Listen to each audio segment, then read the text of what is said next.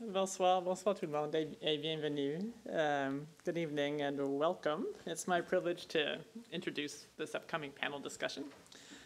Entitled, as you see here, A Galaxy Within, Single-Cell Genomics Open a New Frontier to Understanding the Brain. My name is Lesley Fellows and I'm Vice President of Health Affairs and Dean of the McGill's Faculty of Medicine and Health Sciences.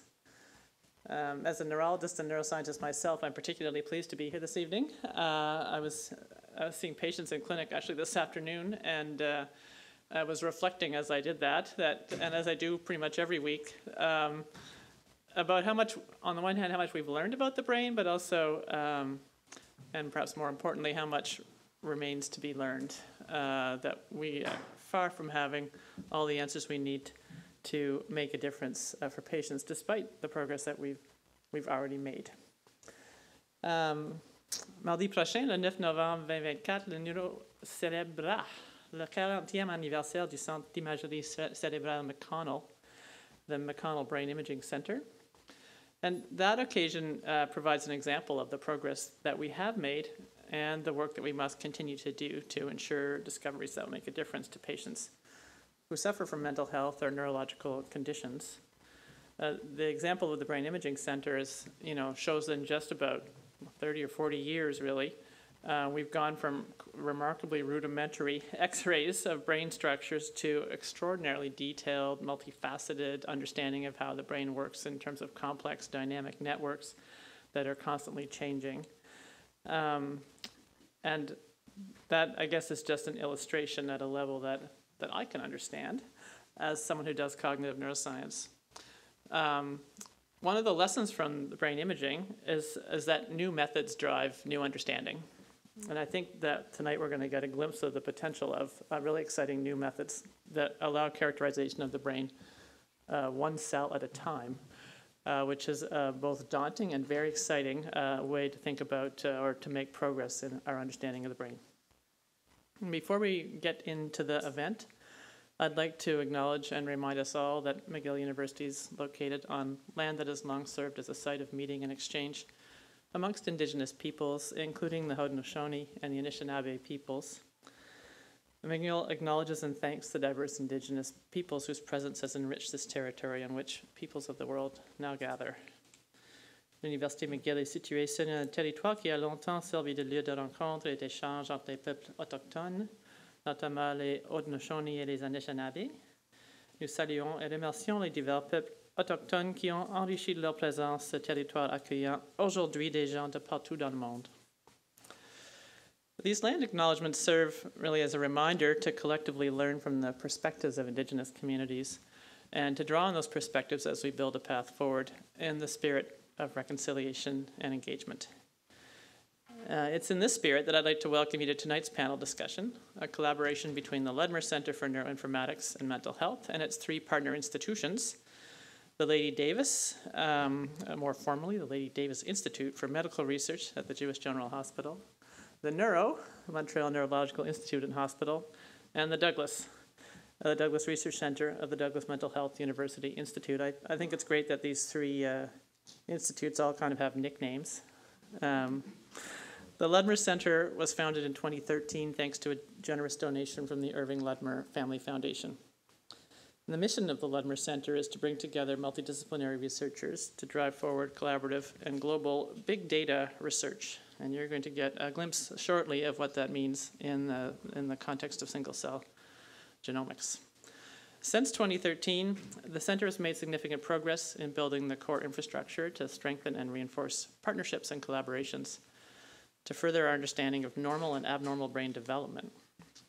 With the combined strength of its partner institutes, the Ludmer Centre brings together experts in functional genomics, epigenetics, neuroimaging, biostatistics, neuroinformatics, and single-cell genomics. I'd like to thank our founding donors, Mr. Irving Ludmer and Ms. Freema Lander. They're with us in spirit tonight. Unfortunately, circumstances prevented them from joining us in person. But their generosity continues to enable us to advance and champion mental health and brain research. And in fact, thanks to a new donation from the Irving Ludmer Family Foundation in 2022, the Ludmer Centre launched the Single-Cell Genomics Brain Initiative. And this new venture is already serving, and will serve as a hub for research in single-cell genomics, and will allow the recruitment of 9 new faculty members across the 3 partner institutes. And you'll be hearing from Stephanie Zandee, the first new member to join the Single-Cell Genomic Brain Initiative of the Ludmer Centre, tonight in our panel. And it's thanks to visionary donors like Mr. Ludmer and Ms. Lander that McGill can continue to raise the bar in mental health and brain research. The panel discussion tonight is going to put single-cell genomic research into perspective and give you a sense of where this method or this approach can take us. This may be a new term for some of you. I've learned much more about single-cell genomics than I was expecting as dean, I have to say. It's been actually very interesting. I hope tonight's discussion will give you a good idea of what this technique is really about and how it could shed light into the mysteries of the brain. Leading the panel tonight is Dr. Gustavo Turecki. I did my cue, Maria. You may know him as the scientific director of the Douglas Research Institute or as the chair of the Department of Psychiatry at McGill. He's also director of the McGill Group for Suicide Studies and co-director of the Douglas Bell Canada Brain Bank. And somehow he still manages to make time to be one of the co-directors of the Ludmer Centre, leading the Single-Cell Genomic Brain Initiative. So without further ado, I'd like to welcome to the stage Dr. Gustavo Turecki.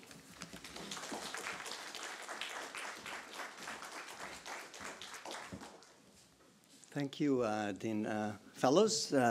Bonjour à tous. Good evening, everyone.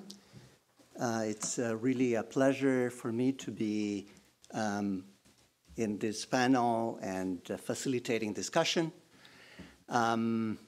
I like us to begin. We have a panel on a galaxy within single-cell genomics, open a new frontier to understand the brain. So this is actually a very appropriate name. It is appropriate because you may or may not know that the brain has more neurons than actually a galaxy has stars. So it's a very appropriate name, but it's also very appropriate because Irving Ludmer and Freema Lander, who unfortunately couldn't join us tonight, are passionate about physics. And if you know Irving a little bit, you would know that he's passionate about quantum physics, about the galaxy, about the stars and everything. So this was really, a way to, when we were thinking about tonight and thinking about, how we're going to organize the day and how we're going to organize discussion, it was like a very natural name to give to the panel tonight. So what is exactly single-cell genomics? Yes, and why do we need single-cell genomics? So this is a study that was done very recently, a few months ago, published in the journal Science, that it was a collaboration between Google and a series of scientists at Harvard that took a cubic millimeter from the brain and sliced that cubic, so it's really a very small piece of the brain, and slice it in 5,000 times, and then image that with electron microscopes, and then with artificial intelligence, that piece of the brain was reconstructed. And what you see here is that within 1 cubic millimeter of the brain, you have 57,000 cells, yes, with 150 million synapses. So that gives you an idea of how complex is our brain, yes? And so when you zoom in into one single neuron, that's what you see is that one single neuron has connects to so many other neurons and many other cells, yes, within the brain, that gives us really a very, very complex structure of the brain. So if we go about studying the brain and take a sample of the brain and study it, yes, what we're going to get is all this complexity. So one way that we can reduce this complexity and transform this complexity in a way that makes a bit more sense, yes, is to separate each of these thousands of cells that are compacted and connected together, yes? So, luckily, within the last 10 years or so, technologies have allowed us to do that, exactly that, is separate the different cells and make sense of all of this complexity. And so collectively, these techniques are known as single-cell genomics. So basically, I'm not going to get into all the details of the technique, but just to give you an idea of how, using, for instance, this is called drop-seq. It's a technique that within, you capture a single cell within a drop of oil, yes? And when you capture a cell within a drop of oil, then you can include a series of markers, molecular markers, we call them barcodes, just like the same way you barcodes in the supermarket. And then you can do a lot of things with that and understand the cell, the tissue, one cell at a time. So this type of technology really allowed us to dissect this complexity and take the cells, which can then be analyzed in many different ways you want. So let me just give you one example, yes, and this is within my area of interest, which is in mental health, and more specifically in depression. And this is a study that Anjali Chawla in my lab has just completed, yes? So using this technology, using single-cell technology, Anjali was able to look at what is open, yes, within the genome. So what is being read, what is being analyzed within the genome, and that gives us an idea about what is active within a cell. And so it was by using this, and I'm not going to give you all the details, but using this type of technique that Anjali came to realize that, in fact, in depression, there's one specific cell type, yes, there seems to be particularly differentially activated, yes, and this is one, it's one type of neurons that are in a deeper layer of the cortex, and these are, neurons that are excitatory and that function by responding to stress and sending signals, and that's only possible because we use this type of technology, yes? So the availability of single-cell genomics allows us to do things and discover things that with other techniques we were not able to do before, okay? So now that you are all experts in single-cell genomics, let me, I have the pleasure to invite our panelists. So the first, Professor Kleinman, Claudia Kleinman, who is a associate professor in the Department of Human Genetics, a scientist at the Lady Davis Institute, the Jewish General Hospital, an associate member of the McGill Center for Translational Research in Cancer and the Single-Cell Center, and also a co-director of the Genomics, Bioinformatics, and Statistical Genetics at the Ludmer Centre. So Professor Kleinman, join. Yeah.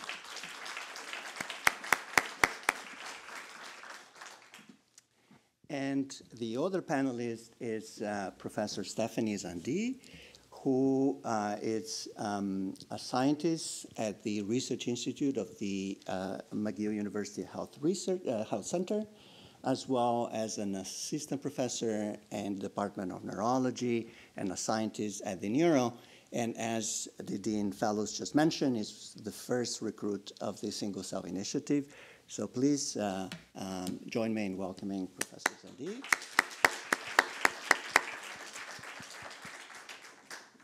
Very good.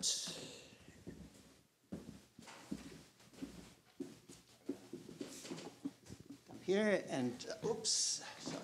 So maybe we can start, and why don't you, each of us, tell us a little bit about your work and how you use single-cell genomics. So maybe Claudia.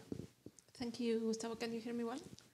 Yeah, so I'm Claudia. I'm a computational biologist at the Lady Davis Institute.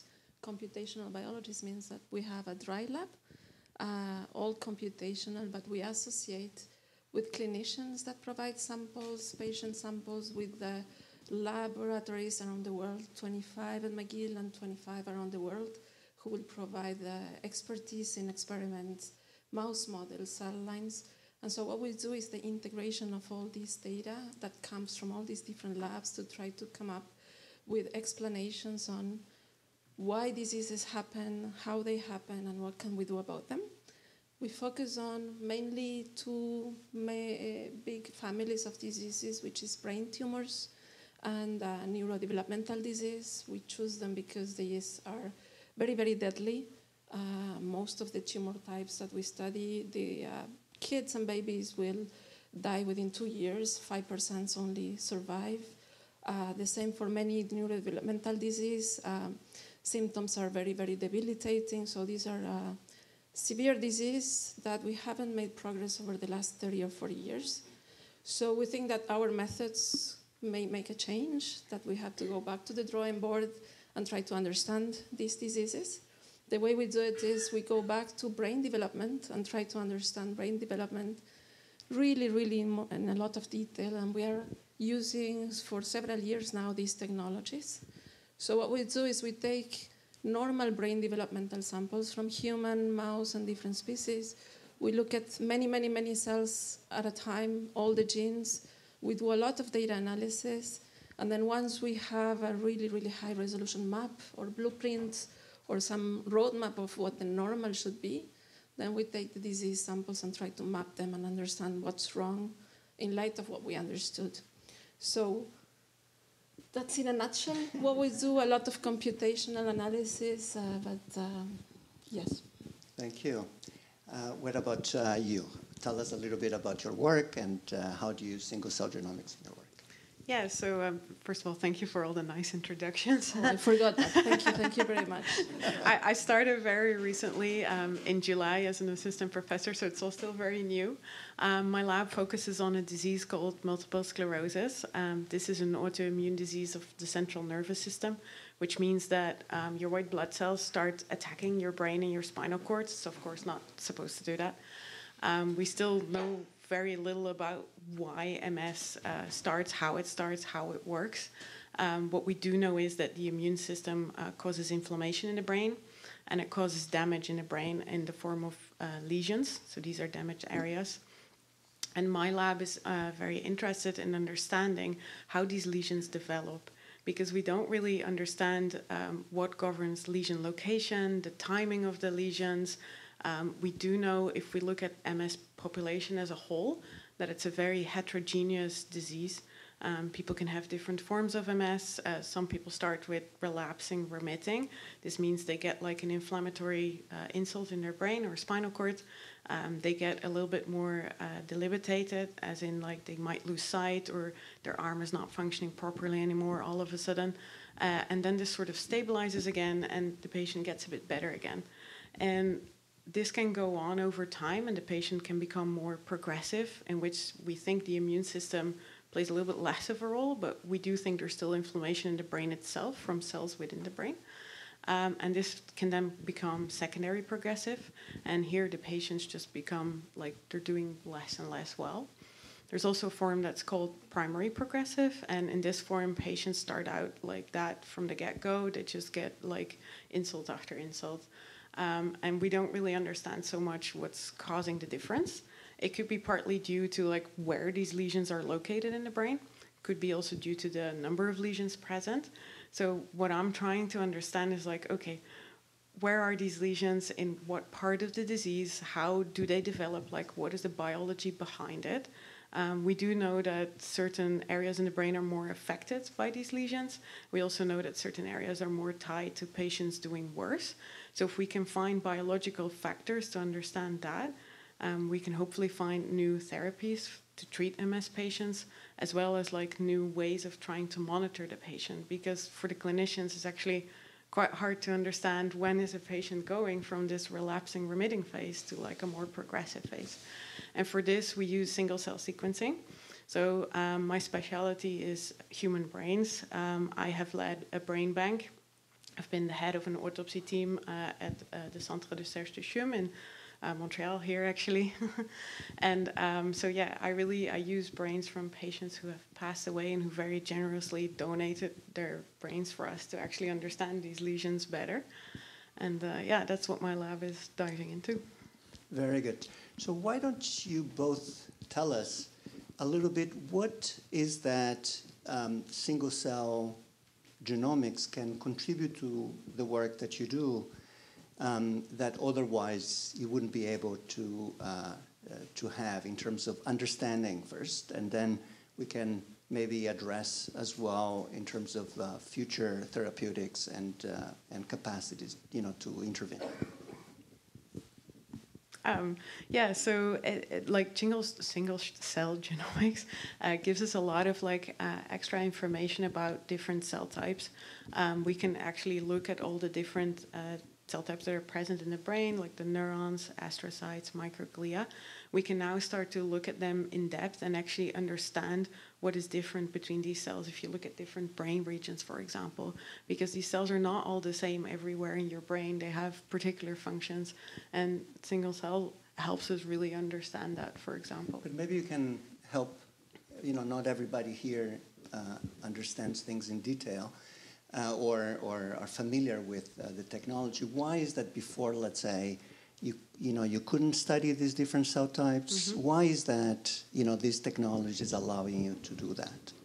Yeah, so a lot of the other techniques that we were using before were more general. So they allow us to look at like a macroscopic level. For example, brain imaging, we can use MRIs, we can see where lesions are, but we cannot look at cell-cell interactions. We cannot look at individual cells to understand what's really going mm-hmm. on. So what single cell allows us to look at these interactions in depth and really look at every cell by itself to see what they are doing. Mm-hmm.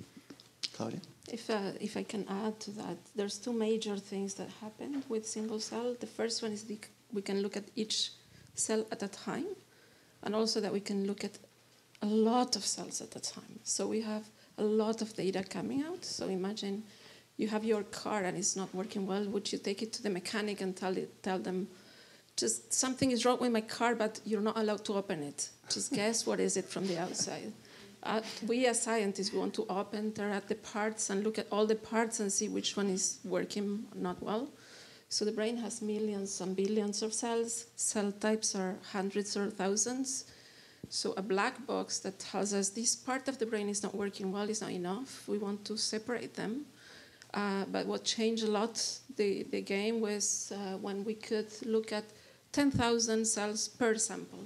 So if I get one patient, I get 10,000 or 20,000 cells. In each cell, I can look at 5,000 genes. That means that for one patient, I get a matrix that has 5 million data points. So that changed a lot the game, because also there's a parallel development in the world that I think everybody's familiar, which is AI and all these machine learning developments. So we can marry the two, and now we get a lot of information for every single sample, for every single mouse, for every single human. And so I think that's what changed. We can look mm-hmm. at each part and also thousands and thousands of parts for a single patient. Mm-hmm. Very good. That makes the...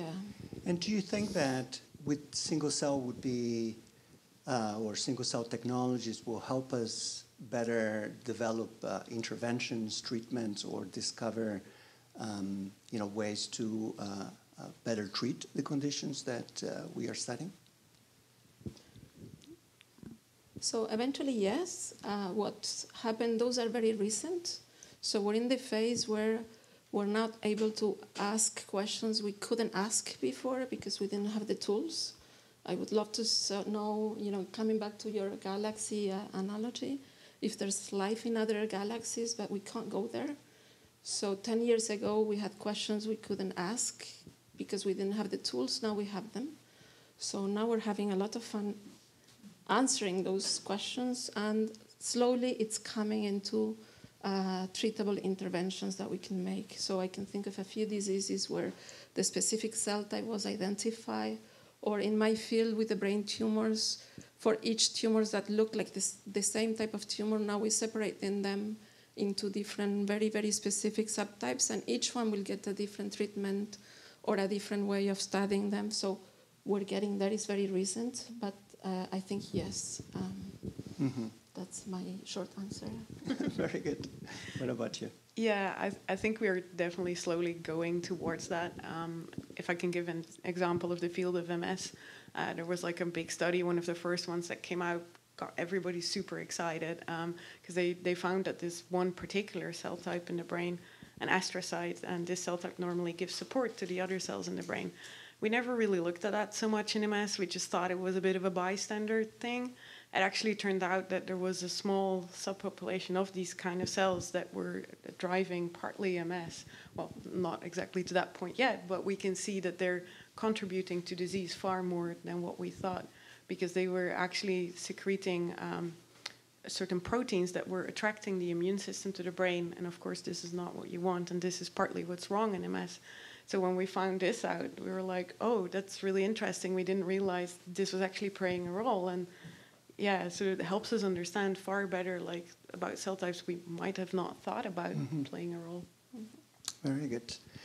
Now, let's say that, today people get really excited about single-cell genomics, and, somebody contacts Advancement at McGill and say, look, I want to give lots of millions to support this research. Yes?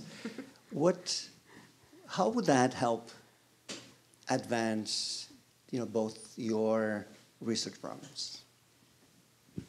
You want to take it first? Yeah, sure. It would definitely help a lot. Single-cell sequencing, even though it's been developed a lot, it's still quite costly to do these experiments. There's also an additional kind of sequencing. It's called spatial sequencing. And this is actually becoming more and more important. In single-cell sequencing, we take the organ that we're studying apart in all these single cells. In spatial sequencing, we still look at one cell at a time, but we keep it in the tissue. So we can actually see which cells are next to each other, which cells are interacting. And this is something I would love to do more, to understand like interactions between the different cells in the brain. So that would definitely help with that. Yes, very good. And how much would you need, let's say, to do? Yeah, so some of these, like, one slide costs about $3,000 to give you an idea, and it fits like about this much tissue.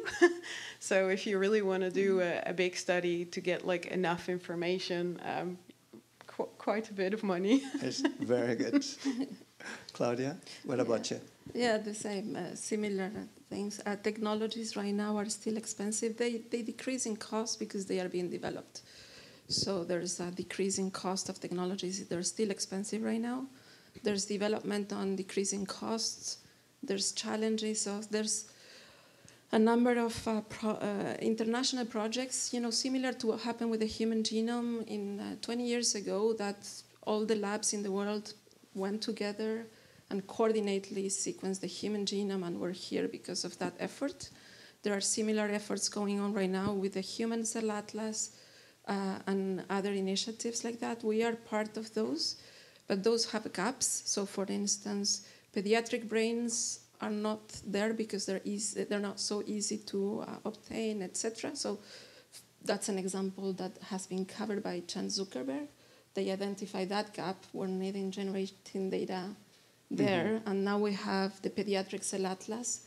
But there are some gaps also for specific diseases areas that are not being covered, but this international community would be great if McGill can lead the generation of data in those areas. That, in fact, could be even transformational in the sense that they could help to advance things that right now are not possible. Working with the international community, but, doing our parts because we identify some parts that are missing.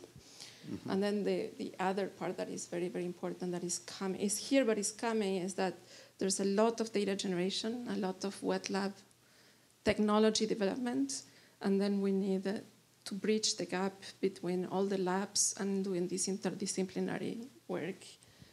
That takes a lot of effort, and that's where we typically ask funding for, in the big agencies. So these interdisciplinary projects that can mix all Very these. Good. And so, and what do you think things are going, from now on, because I think it's important maybe for all of us to understand, are these technologies mature? Are things, being developed, and what else can come, in the pipeline, in the future? I mean, how do you see things evolving? So it's a very, very, very active field, very dynamic. Technologies move very fast. So what was very new last year, this year, is a little bit obsolete because they're making progress. So we discussed these spatial technologies. Luckily, we have new people coming to McGill that will deal with the technology development on that part. So we're making progress on. We were very, very high level today, and we said we look at the cells inside. We didn't tell you what we are looking in the cells. So right now we're looking at how the genes go up and down, but the new technologies allow us to look at more things in the cell. So first, there's technology that are coming, but where the field is going is two ways. What aspects we're looking inside the cell, what does it mean, the galaxy within? And the second is, what do we do with that data? Because it is a lot of data. So there's a lot of development or need to develop how we use that data, because as everybody knows, data is not knowledge, and knowledge is not wisdom. So we're on the data collection right now and trying to make sense. And now we need to put it in the context of the connectivity maps and all that to get meaning and get, real, the bang for our bucks. So I think that's where the field is going right now, integrating. To understand how each cell communicate with each other and the different cells. And, put together that information with the other information we have on the brain. Yeah, so the computational or analytical, putting everything together. Very good. Yeah. And your thoughts? Just to follow up on that, actually, something that I find very fascinating as well, not just to take this single-cell sequencing data, but actually to integrate it with other forms of data, say like clinical data from a patient's file. What do we know about symptoms, other tests? We also need to look at the RNA in this case, but this needs to be translated in protein. The protein is actually executing what the RNA is telling it to do, basically. So it's also very important that we look at like what is expressed on the protein level and put all of this sort of together to understand patterns in like what's happening. And I feel like the field is moving towards that a lot. There's a lot of research being done on like how do you deal with that, because it's different kinds of data, and how do you make that one big thing to make sense of like, okay, we have these single cells, how do we now go back to the organ? How do we go back to the human being and actually translate this towards something that a clinician can use in the clinic, for example? So we had a first step of all, like, finding new cell types we didn't know they were there, discovering new things. Now we're on the process of putting everything together with all the data that is being generating across the world, and trying to make sense and see how our understanding of the human body, the brain, is changing. So do you think that, in some time in the future, whether, near or later on, that single-cell technologies can be adapted to be used in the clinical setting, or, applications coming from this can be useful in either diagnosis or... That's a tough question. Me personally, absolutely yes. Not today, because the techniques are very expensive. Yeah. So they are not useful in a clinical setting. But the costs are decreasing, and so I can see that happening. 10 years ago, it was another technology. Bulk RNA sequencing was the new, and now it's used mainstream everywhere. So I can see the same progression for the single-cell technology. So yes. In the cancer setting, for instance, the cancer is like a small village. And so we have some cells that are in charge of generating metastases, some cells that are in charge of fueling the tumor and making it eat, etc. So the analysis of all these populations tells us a lot of the tumor. And so that applied to every patient can be very, very informative. So that's a little bit fiction right now because of the cost of each assay. But that's where I hope we're going. Very good. Yeah. Yeah, and I think to achieve that, we also need to understand, like, if what's going on in the brain is actually also present in the blood, for example, because of course if we're working with living people, we cannot just go and take a part of their brain. So like one of the things that a lot of people are actually working on is trying to figure out, okay, we see that something is wrong in the brain. Can we see if that is reflected in the blood or in the cerebrospinal fluid or some sort of way that we can easily measure this in the clinic? So I think if we can achieve that, then we can definitely use single-cell sequencing in the clinic. Yeah. Very good. Okay, so maybe in the last few minutes that we have, let us get to know you a little bit more. Yes, both of you. So why don't you tell us a little bit about tell us a little bit about you, your trajectory in science, what made you choose what you chose, as a line of work, and what attracted you to use this type of technology. I'll let you go first. Okay. I am Dutch, actually. I did my studies in the Netherlands, my bachelor and my master. I was very interested in neuroscience and the immune system, so I was kind of trying to find something that combines both. So I sort of naturally arrived at multiple sclerosis research. Went to Edinburgh in Scotland. There's a quite high rate of MS in Scotland, so there's a lot of research there. And this is actually where I got my fascination with human brain research. I was training under a neurologist and was very lucky to work with a neuropathologist as well, who actually showed me how to take a brain out of a human being. How do you study this? How do you preserve a brain? And they taught me a lot about how to look at these lesions because they're not all the same. They taught me the different gradations, all this kind of stuff. And I was very much interested in how the immune system interacts within these lesions. So how does it enter the brain? And this is how I ended up here in Montreal, because there's a lab here that looks at immune cells, how they adhere to the blood-brain barrier and how they actually go into the brain. And then, as of by some sort of luck, Professor Pratt, who I worked with, actually had a brain bank, and he asked me to look after his brain bank. And over time, I started leading this autopsy program, so being able basically to take brains from people who are kind enough to donate to help other patients, because that's mostly they're very driven to actually help other patients. And within this, I was able to reduce the post-mortem delay, and this is the time between like someone passing away and the time that you actually have the tissue to use it for your different techniques in the lab. The shorter this is, the better it is for like the single-cell sequencing attempts that we're trying to do. And so we're now within 2 to 6 hours, which is one of the fastest in the world. Which allowed us to do these single-cell genomic studies as well, which has been great. And I hope to keep continuing something like this at McGill as well. Also, using the Douglas Brain Bank, of course, with the brain tissue from there. And so my big fascination is looking at human brains. So you came to the right place. For yes, sure. yes. What about you? So my career path is not the standard one. I'm from Argentina. I started trying to do neuroscience, so biology degree. But then I got fascinated with computers. I quit science. I made my own startup 20 years ago. It was developing interactive programs for portals, which at the time was really cool. But at 3 years in, I missed science. I realized I love the learning phase, but then the business part, all that was not for me. Excuse me for the business people here, but I miss science. And I was in a conference. I was in Argentina, but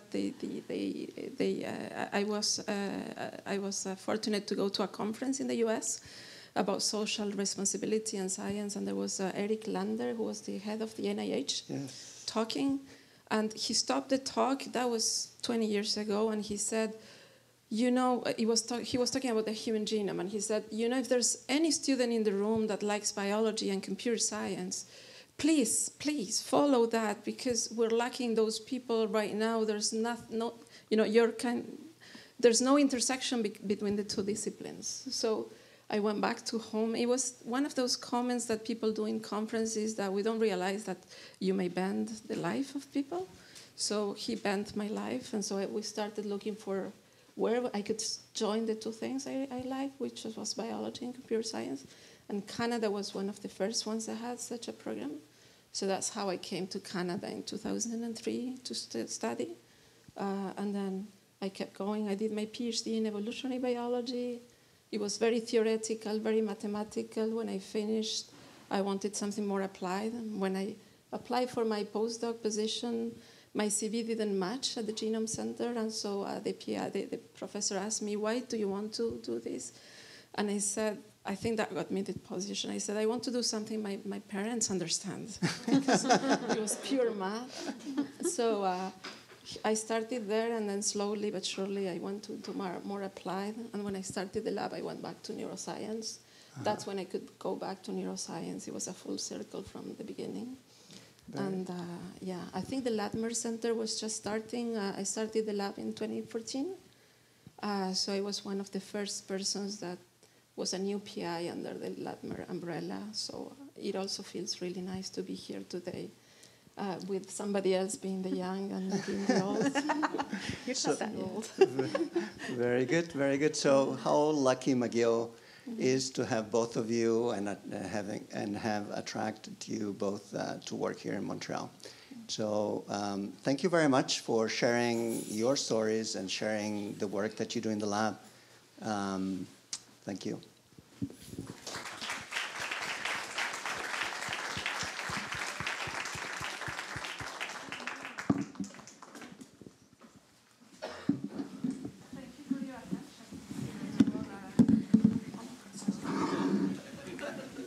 I'm supposed to advance the slides and make remarks. Oh, thank you for joining us. That was a really interesting discussion. Thank you, all three of you, for that conversation. I think we can.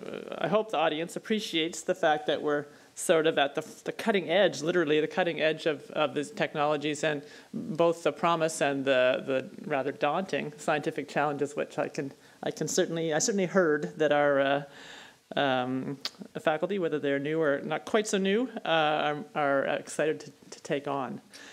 And I said in my opening remarks that new methods drive new understanding, and I really think that this is a great example. We didn't get into the details of the kinds of new understandings, but I think you can hear the potential and possibility, and certainly as a clinician, I'm like, hurry up. It's clear that this is going to yield things that we can use clinically, whether it's as a technique, but more importantly as knowledge. So thanks for the work and for the willingness to take on this kind of a challenge. Science is a pretty exciting space. I don't have to say that to this audience. Before I let you get out to mingle and enjoy some refreshments and continue the conversation, let me officially thank our panelists, Professor Claudia Kleinman, Professor Stephanie Zandee, and our moderator, Dr. Gustavo Turecki, and our partners, the Neuro, the Lady Davis, and the Douglas, who helped make this gathering possible, and also the hospital foundations for their close collaboration on this mission. This is just as there are complex interactions between cells in the brain, there can at times be complex interactions between institutes, foundations, hospitals, and making that really work well is maybe not quite as complicated as the brain, but sometimes a bit complicated. And when it works well, it's hugely powerful. Thank you to the McCord Stewart Museum and their staff for their hospitality. What a great space for this event, right across from McGill's downtown campus. And the audience, turning out on a weeknight for your curiosity and interest in advancing mental health and brain research. We're really grateful to have everybody present tonight. Merci de votre présence parmi nous ce soir. And one more time, thank you to Freema Lander and Irving Ludmer for their trust and their vision. I think we can really see how that vision is going to lead to some really interesting outcomes. I will stop talking and invite you to continue the conversation with each other, with our panelists, during the reception. Je vous souhaite une excellente soirée et au plaisir d'échanger avec vous lors du cocktail qui se tiendra dans la salle voisine. Thank you.